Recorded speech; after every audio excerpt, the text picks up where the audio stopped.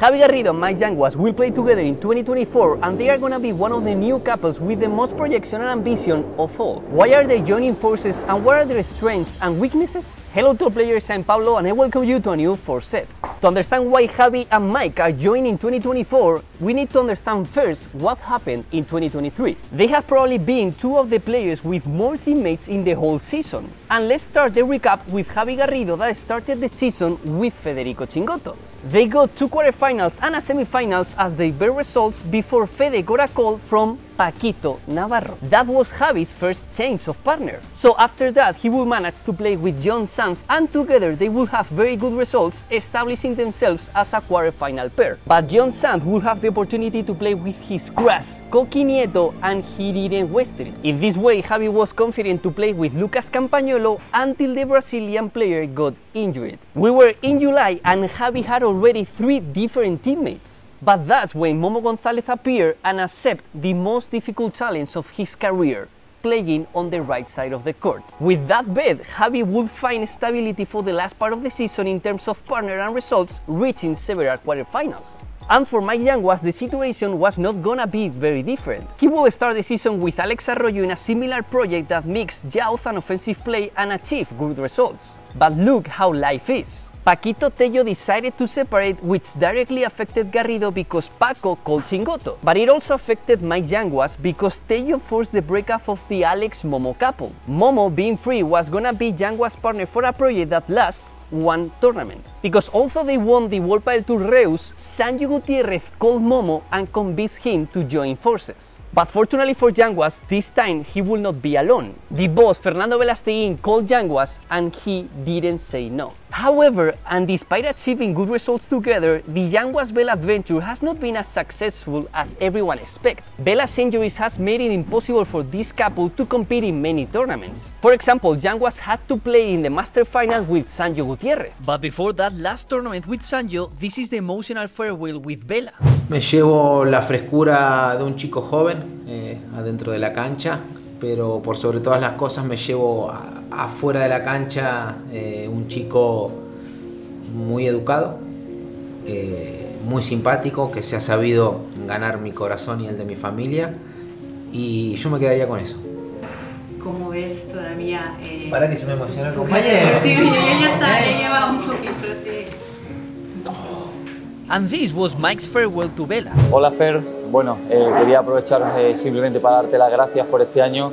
La verdad que ha sido algo increíble para mí poder jugar contigo y compartir muchas más cosas aparte del pádel. Gracias por abrirme las puertas de tu casa, por compartir tantas cosas con tu familia, por el día a día juntos, por hacerme mejor persona, mejor profesional. Y bueno, creo que he aprendido muchas cosas este año, me llevo muchas cosas buenas, pero sobre todo las cosas que hemos acabado nuestra etapa. Hemos tenido lesiones, hemos tenido momentos duros de cada uno y hemos acabado como un gran equipo.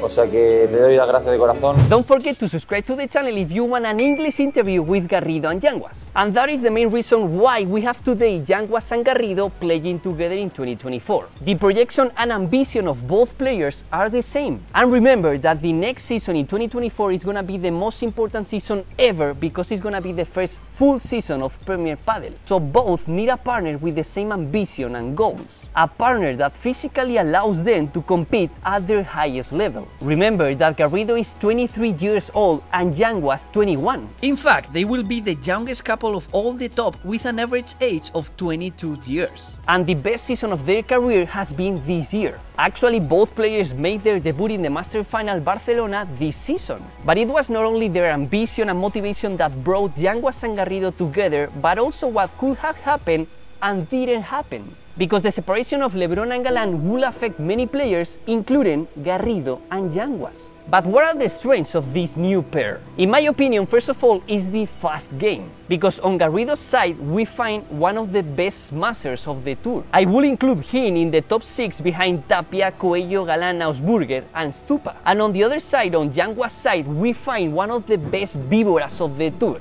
In fact, look at the physical evolution of Yanguas in recent months. It is noticeable that he is gaining muscle to be more explosive. And in my opinion, there are two players that can play in a similar game style than Coello Tapia or Tello and Alex Ruiz. So what will be their natural habitat? In my opinion, the fast courts. And the first tournament of the season in Riyadh, we can expect to be a fast court so they can have a very promising debut. For me, another important key point of the couple is their physical condition. Yanguas is 1.89 meters and Garrido 1.84, so they will also be one of the couples with the highest average height of all. I highlighted before the Yanguas physical evolution, but pay attention to Garrido's, because he even has an Instagram profile where he shows his diet and his recipes in eating Garrido. The couple Garrido-Yanguas will not be among the top 8 couples in the world, but in 2024 this won't be a problem as before, because in Premier Padel it is just as important to be the 10th couple or the 15th to avoid facing a higher ranked couple in the first round. But let's start analyzing the weak points of this couple, because if I said before that the natural habitat of this couple are the fast courts,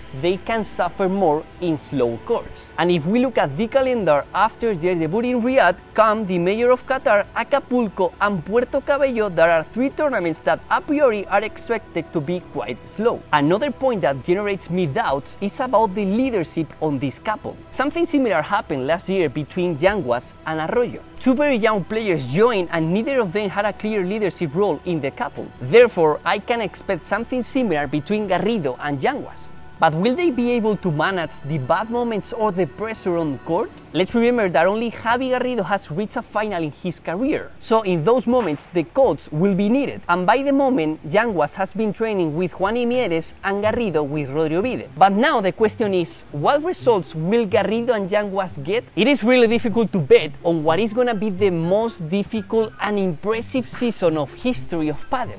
And a priori, there are 3 couples above the rest: Coello Tapia, Stupa Dineno, and Lebron Galan. Those 3 should fight for the number 1, and then comes the rest: Paquito Sancho, Tello Alex Ruiz, and why not, Garrido Yanguas. The margin of improvement of both players individually and as a couple is very high. The normal thing will be that this year they will overcome their level again and achieve even better results.